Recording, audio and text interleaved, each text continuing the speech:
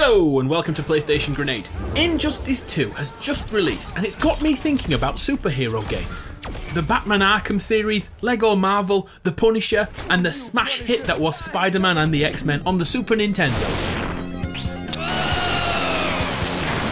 Okay, it was terrible, but I liked it anyway. Before I get sidetracked any further, here are 8 superhero-fueled video games coming soon. Let's start off with Marvel's attempt to invade the MMO space in Marvel Heroes Omega. So if you're a PC gamer, you'll already know about this one as it was released back in 2013 in an attempt to face off with DC Universe Online, but it never really got the exposure you'd expect. Well, the time has come for PS4 and Xbox users to get their grubby hands on this one.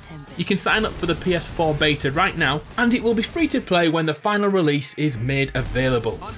This is an action RPG where you'll fill the boots of your favourite superheroes, levelling their stats and attributes to fight the way you want. That could be ranged attacks for Hawkeye or up close and personal like Deadpool or Batman. Ah shit, he's DC isn't he? Which is better anyway, Marvel or DC? Shout out your allegiance below.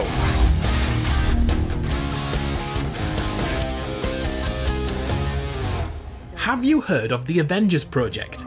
Well, it's so early on in development that all we have is a teaser trailer lasting less than a minute. In it we see the wreckage of the Avengers, Iron Man's arm, Cap's shield, Dr. Banner's glasses and Thor's hammer. You know the hammer, the one with the unpronounceable name. Mjolnir. Yeah, nailed it. What's interesting about the Avengers Project is who make it. Crystal Dynamics, the long-time developers of the award-winning Tomb Raider series, in collab with the Deus Ex developer Eidos Montreal. That's a triple threat of creativity there, and I for one cannot wait to see what they produce. We'll be waiting a while as the project will not be shown again until 2018. There is a hashtag that goes along with the trailer which is reassemble. What could that mean? Please let me know your thoughts. Another Marvel-influenced fighter is on its way in the shape of Marvel vs Capcom Infinite.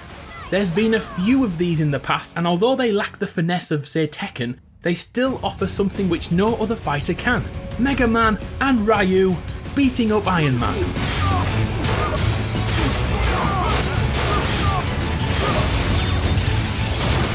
Things get even more brilliantly messed up though through the story mode. Want to see Chun-Li teaming up with the Avengers?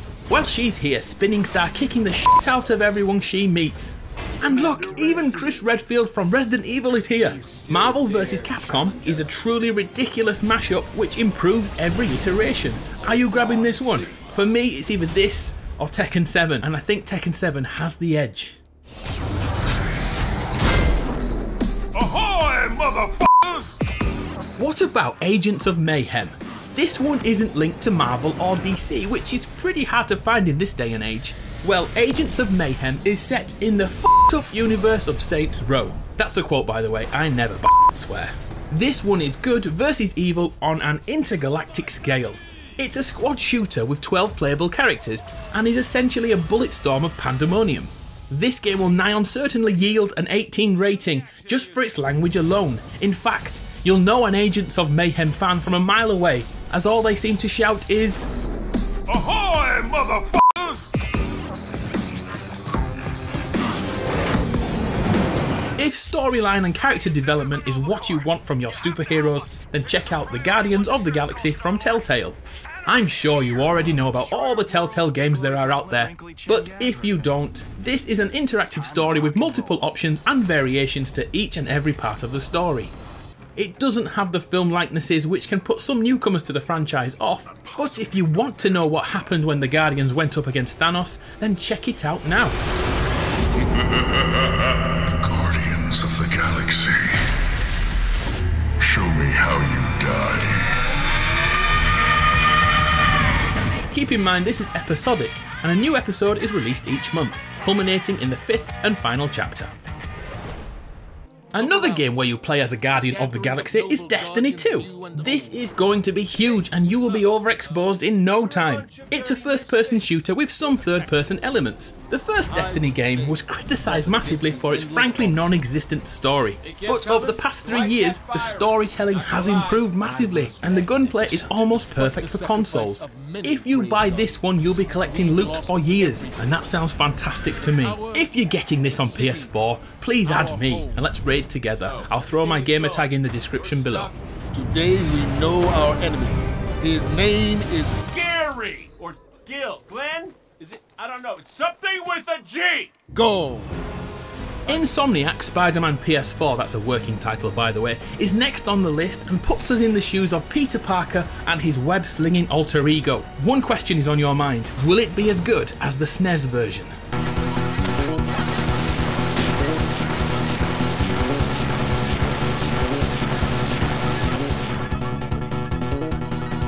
We'll know its quality soon enough, but Sony are keeping a tight leash on this one. We are still waiting to find out what criminals and supervillains we'll be hunting down, but hopefully this one will play similarly to the Batman Arkham series, but with less depressing sights.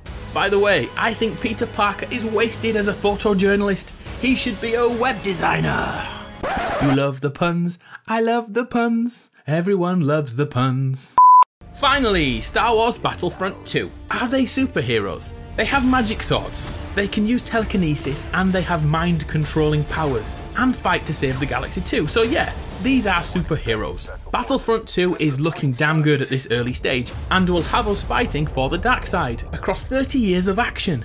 It will pick up at the end of Return of the Jedi, and it will go all the way through until the Force Awakens. I have a video which breaks down what to expect in Battlefront 2, so I'll link it at the end of this video if you're interested. But that's it, that's 8 superhero-fueled video games coming to us very soon. What floats your boat, and who would win in a fight between Marvel and DC? My money's on Marvel, and the crappiest superhero ever, Man-Ape.